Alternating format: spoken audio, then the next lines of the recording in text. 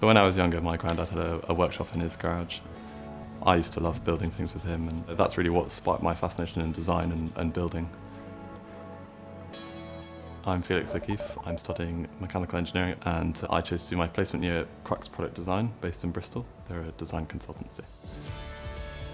I chose to work at Crux because I'd had previous placement experiences working for large companies, and although I appreciated the work that they were doing, I wanted to work for a smaller company whilst I was on placement. In particular, I chose Crux because the work they're doing is interesting design, it's very mechanical, and there's a huge opportunity to work with clients.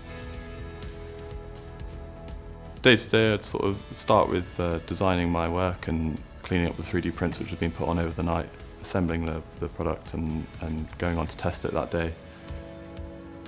There's always a challenge in the design, and usually it starts with brainstorming as a team, maybe 5 or 6 people, and then you'll go away, you'll take that problem and try and develop it. Being allowed to sit in on those meetings and actually presenting your own work, it's not often an opportunity you get. I suppose it's really rewarding actually seeing the work that you've done being appreciated. I worked on one particular really interesting medical project, and the design challenge was to reduce the number of parts. Working on products in the medical sector has a massive impact on the patients and users because we're working on the reliability and usability of these products.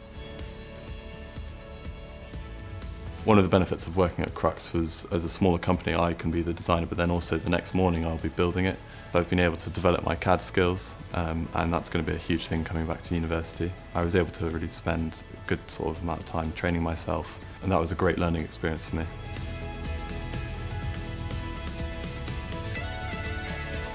Looking back over my placement, I've gained a lot of confidence. It's really confirmed to me that after university I want to go on and work at a design consultancy where you can design, make, test and validate different projects all the way from the start to the finish.